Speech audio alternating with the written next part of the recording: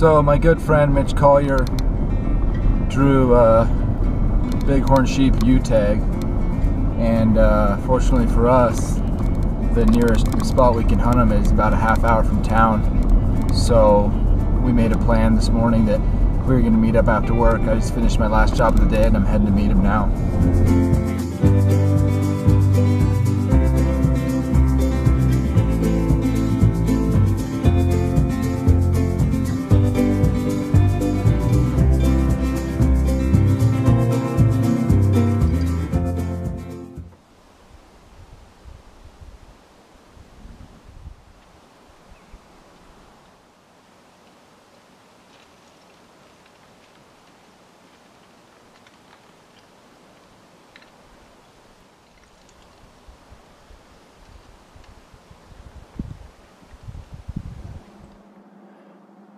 Almost immediately in the hunt, Mitch spotted a lone sheep about 450 to 500 vertical feet directly above the trail.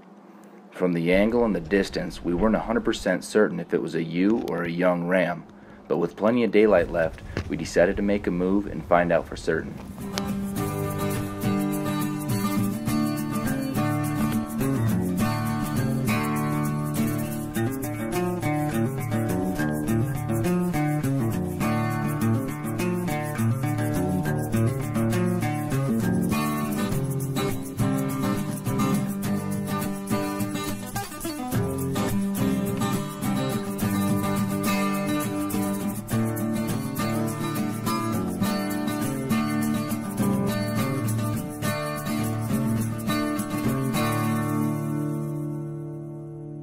As we made our way up the mountain, the sheep repositioned twice. Mitch was about 50 yards ahead of me, and he saw it bed on a small cliff directly above us, overlooking our approach. He still wasn't 100% positive if it was a young ram or a ewe, so we decided to hunker down and wait it out. From a hidden point in the rocks below, we watched the sheep in its bed for about a half an hour. When it finally got up and walked up and over the ledge and out of sight, we made moves as quick as we could up to its bedding point. When we got there, we still had no idea where the sheep went.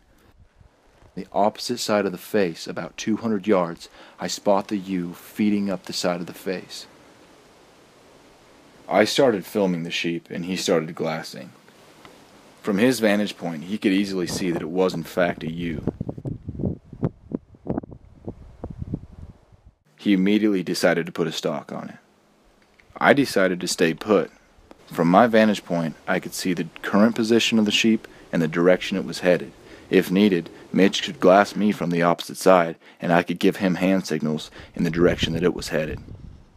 When Mitch made it to the opposite side of the drainage where the sheep was, he got within shooting range pretty quickly. From my vantage point, I felt like he had a perfect shot opportunity.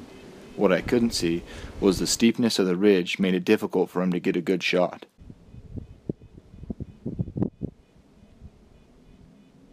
From my viewpoint, I watched as Mitch tried to reposition as quick as possible. He worked his way straight up the ridge, through the timber, and contoured above the sheep.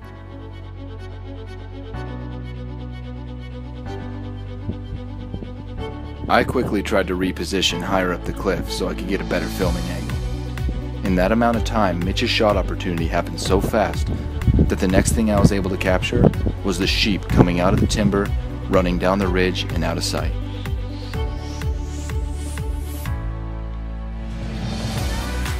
A hard shot.